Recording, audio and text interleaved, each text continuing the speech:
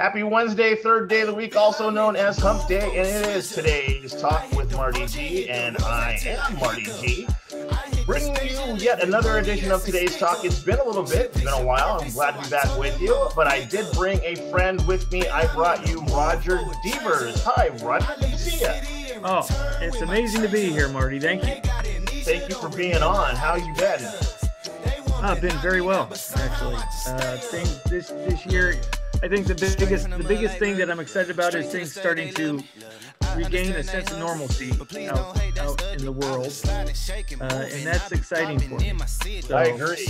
You know, aside from this incredible heat, the normalcy has been weird. I actually walked into a place the other day, and I was like actually the only person with a mask on. I'm like, whoa, this is weird.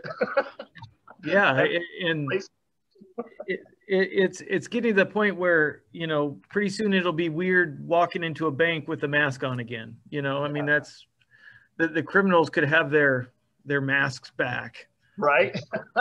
Yeah. It's funny you say that, because that was like the first thing I did when the whole mask thing came out.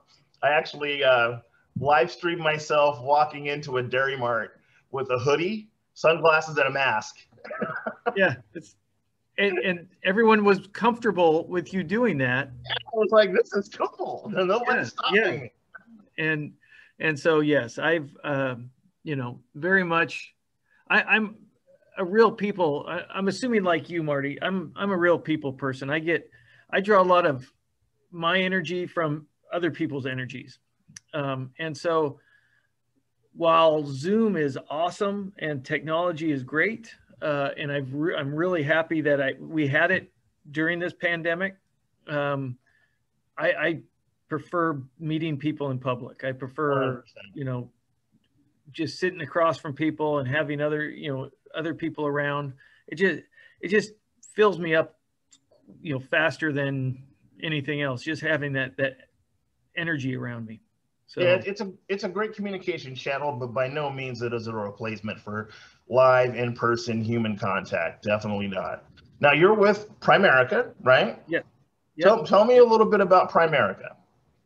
So what I do with Primerica, and if someone were to say Google Primerica, you're gonna have a range of information to choose from.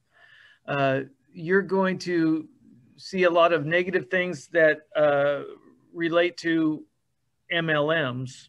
And this is really the only financial services company that has a part of their business plan, you know, formatted like a MLM, like a life insurance MLM, where you recruit people and then you get them to license, and they sell life insurance, and they get people licensed, and you build a team, and honestly, it can be very lucrative.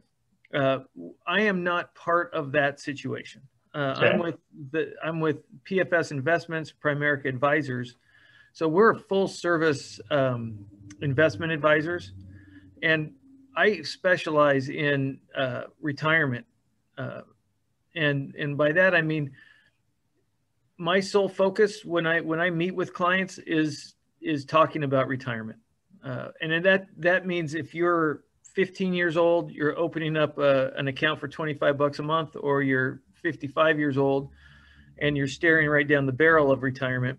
You know, it's all about retirement. Every Right. big financial decision that you make impacts your retirement.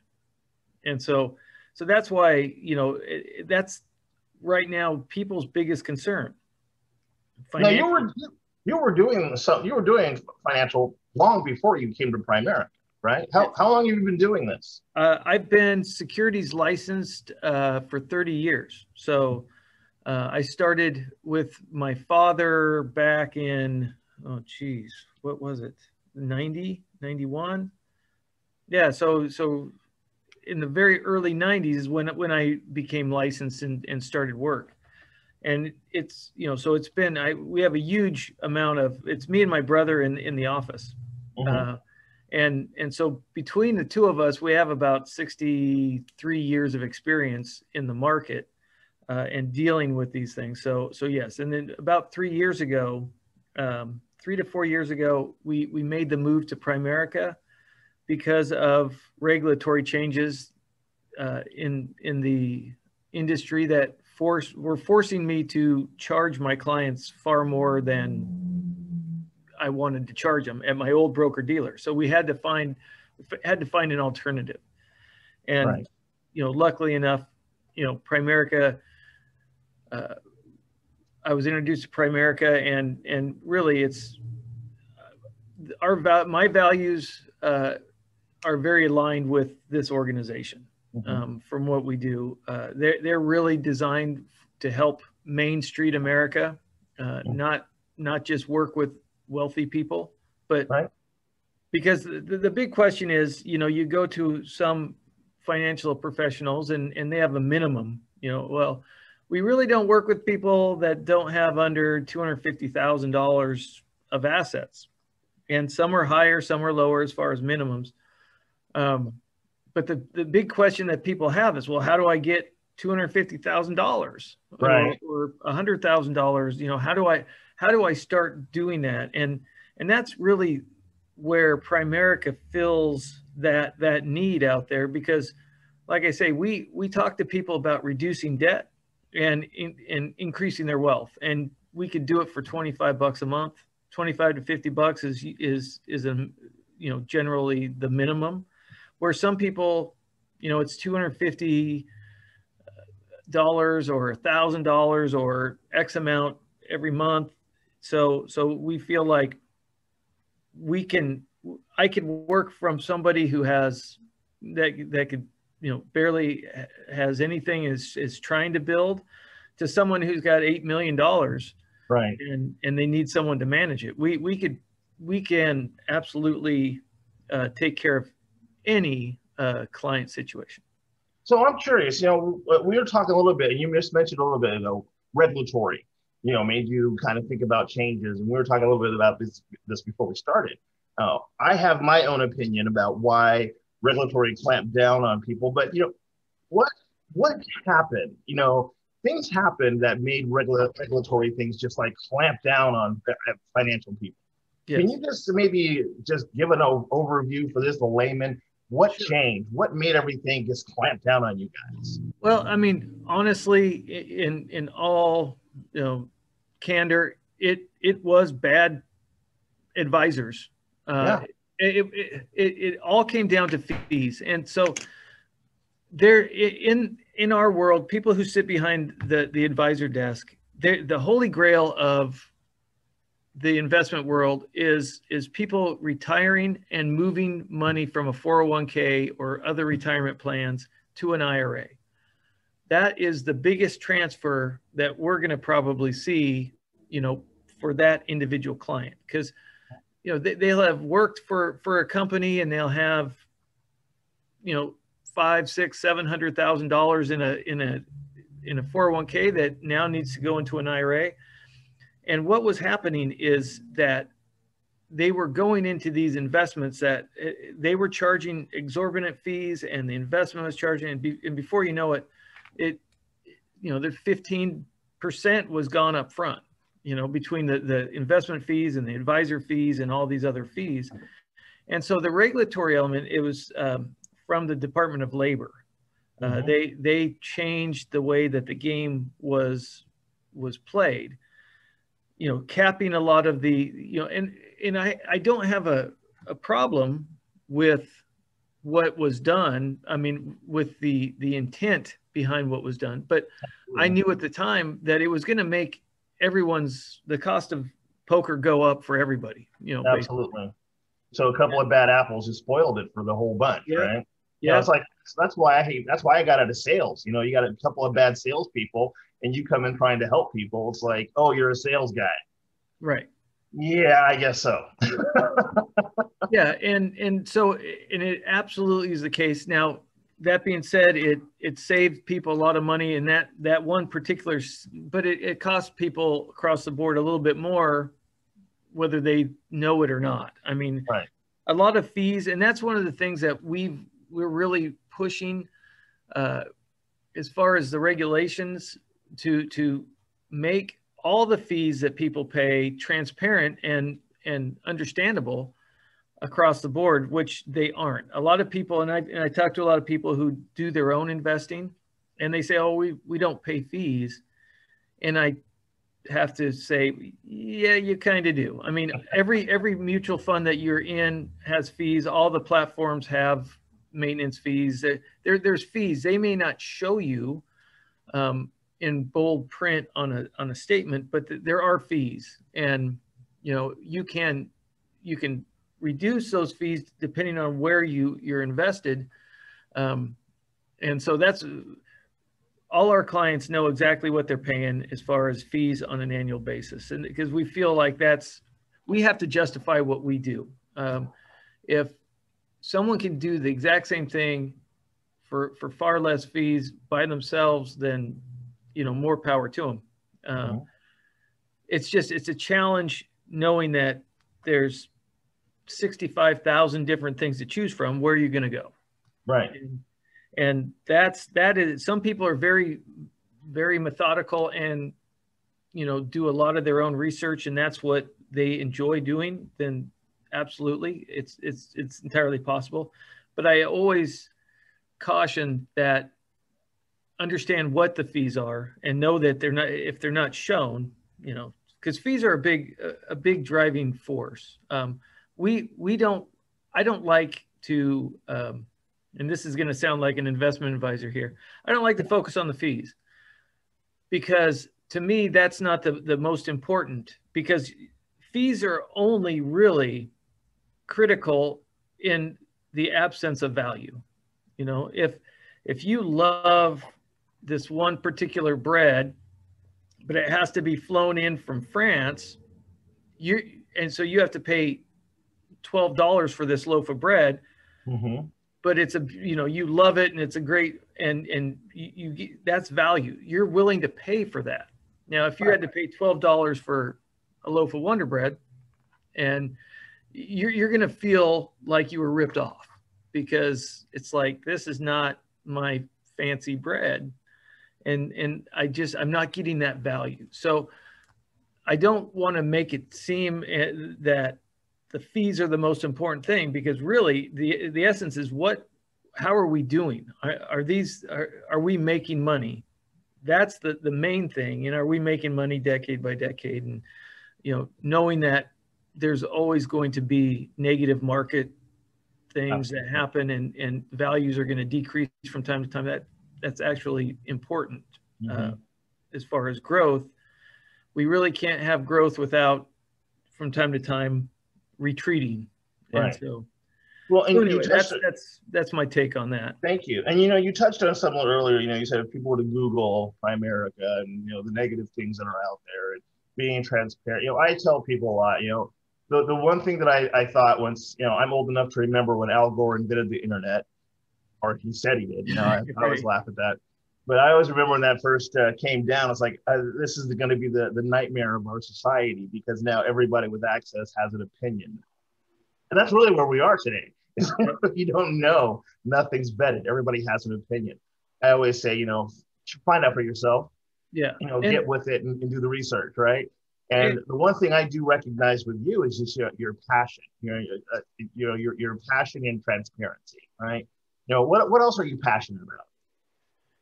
Oh, I think the biggest, by far right now, the biggest passion in my life is talking to people about mental health. That's even, I think that I was just built and put here to serve. I love serving people. And I think that's why with my profession and helping people retire, it just, it makes me feel complete. But also, for 40 years, I've been dealing with pretty severe depression, and it runs in my family.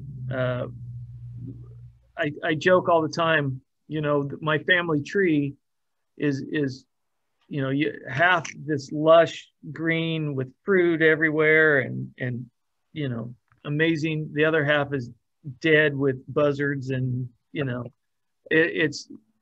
so my father's side is riddled with depression.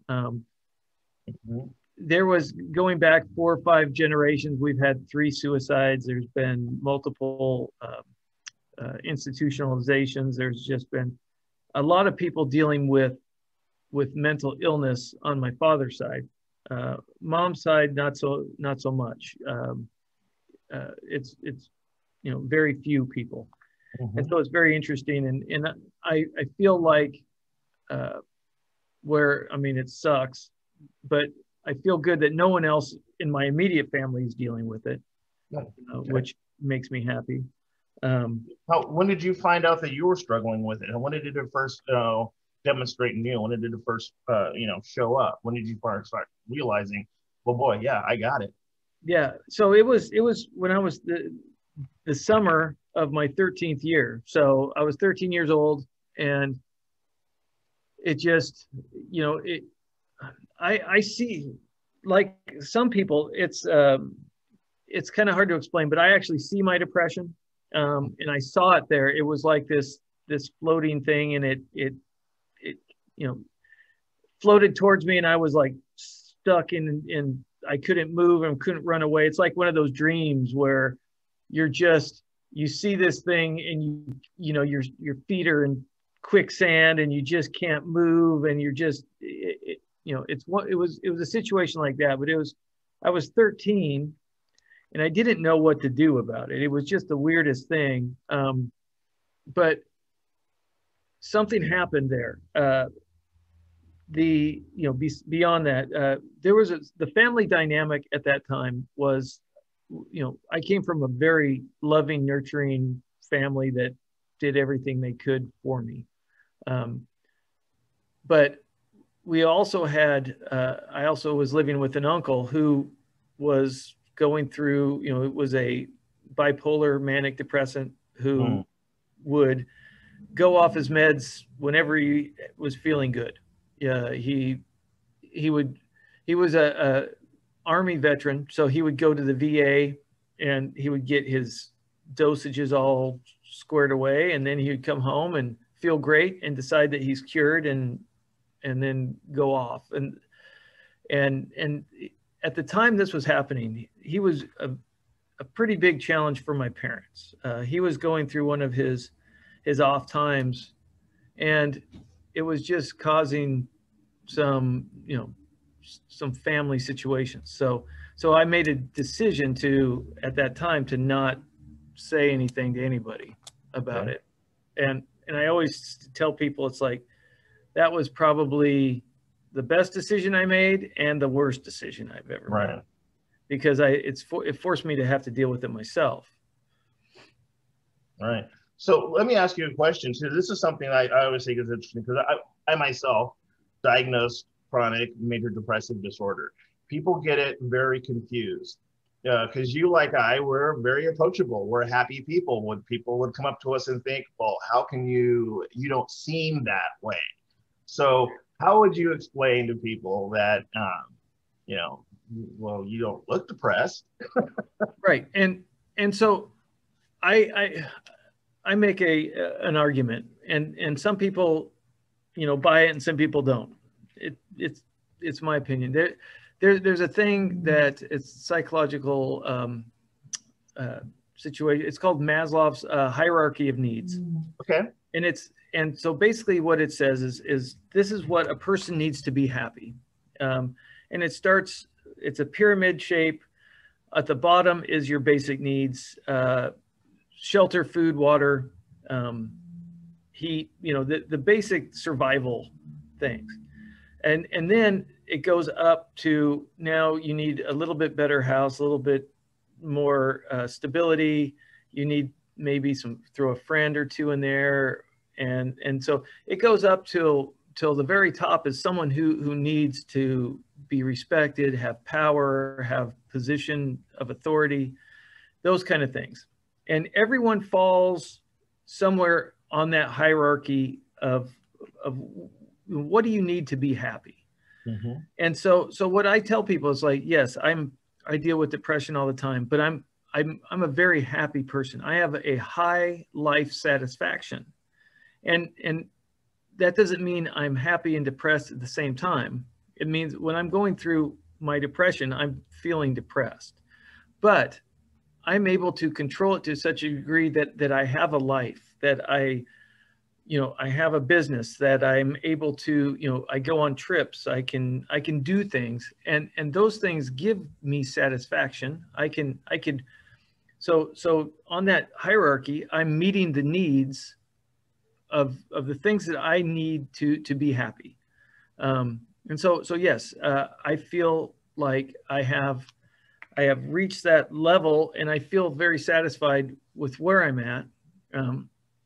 And that's what a person needs to technically achieve happiness. Now, that doesn't mean that you're happy all the time. It doesn't mean that you don't have the depression impact your life. It's just, I feel like, you can achieve and still be, while you're being depressed, in the bigger picture, your life means something to you.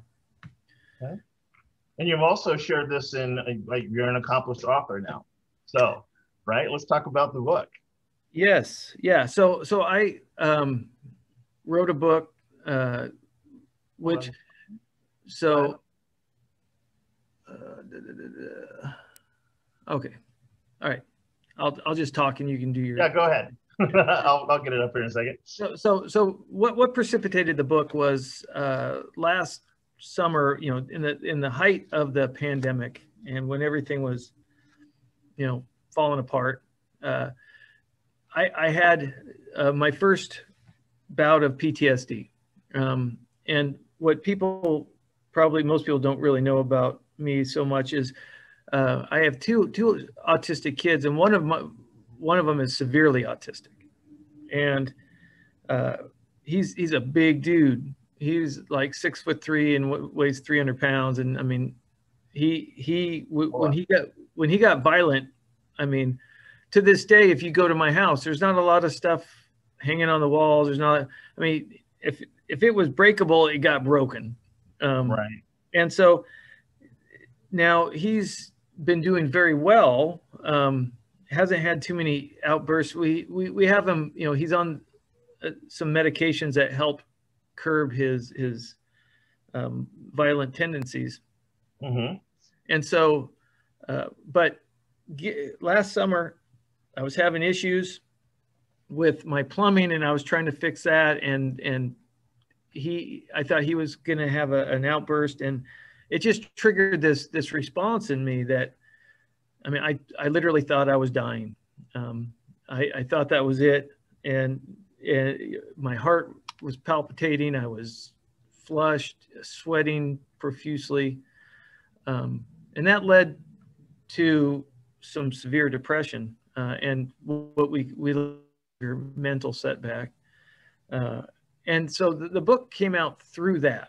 So through my recovery from that process is really, I was journaling, I was writing down, which I usually don't do. But this was, again, my therapy, it was therapeutic for me. So I was writing down what was going on, what my experience with different things have been. And so that was the book. I did not write it to have it published. I mean, I wrote it so people understood kind of what I was going through, but I mean, it was an exercise of therapy for me.